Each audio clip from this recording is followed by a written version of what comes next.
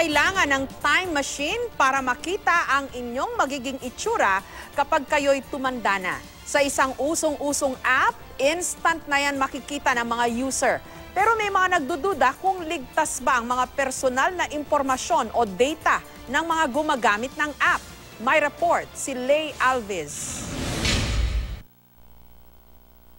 Dahil mukhang totoo ang pagpapatanda sa itsura ng mga tao, mabilis naging viral ang Faceapp. Nadala sa uso pati mga celebrity na sina Drew Arellano, Derek Ramsey, Rayber Cruz, Mabi Legaspi, Miguel Tan Felix, Migo Adeser at Andre Paras. Hindi ring nagpahuli ang magkasintahang Tom Rodriguez at Carla Abellana.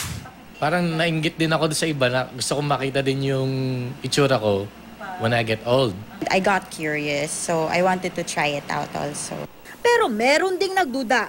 So hindi ko siya tinuloy kasi sabi ko nakakatakot naman to. Parang ayokong ma-hack yung kung ano man yung information na in emails ko and everything. Sa gitna ng pagpatok ng app, naging usap-usapan online kung ligtas nga ba itong gamitin. Nakalagay kasi sa terms ng app na sa paggamit ng kanilang serbisyo, perpetual o panghabang buhay na pinapayagan ng user ang Faceapp na gamitin ang mga litrato at ilang personal information sa lahat ng media formats. Dahil marami ang nagtatanong tungkol sa kanilang privacy policy, nagpaliwanag ang Faceapp founder na si Yaroslav Goncharov sa isang tech website.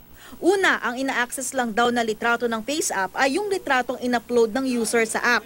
Karamihan din daw sa mga litrato ay dinedelete sa kanilang servers matapos ang 48 hours. Hindi rin daw nila ibinibenta o isinishare sa third parties ang anumang user data. Ayon sa National Privacy Commission, wala pa namang naiuulat na breach at reklamo tungkol sa Faceapp. Pero kahit ano pang app, dapat daw na mag-ingat. Oras na meron po silang mapansin na hindi tamang paggamit ng kanilang personal data, ay sabihin ka agad dito sa kumpanya ang gumagamit dito. At kung hindi po tutuman ng kumpanya, maaari po silang reklamo sa amin. Ang magkasintahang sina Deo at Lubram na ginawang pang couple goals ang app, kumambyo na raw muna at hindi na ito ginagamit. Hindi na. Mahirap na rin kasi baka makuha yung mga informations. Kung safe siya, guaranteed na safe siya, okay lang din gamitin. Ayon sa technology editor na si Art Samaniego, sa pangkalahatan, talaga namang may risk ang paggamit ng social media dahil binibigyan ng users ang mga ito ng access sa kanilang impormasyon. Itong mga permissions kasi na ito, makikita mong common siya sa lahat ng mga social media apps.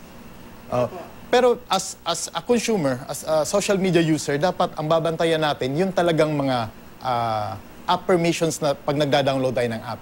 Ganito rin ang pananaw ng tech expert at vlogger na si Carlo Ople. Bago nyo pindutin yung accept, bago nyo pindutin yung you want to use it, basahin nyo muna yung terms and conditions. Mag-practice tayo ng critical thinking. Tingnan natin kung anong binibili natin, tapos kung okay talaga kayo doon, kung masaya kayo na ibigay yung impormasyon na yon at wala naman sama ng loob na para sa iyo na ibigay lahat yon at i-waive lahat yon, de sige, gawin mo lang kung gusto mo talaga. Lay Alves, GMA News.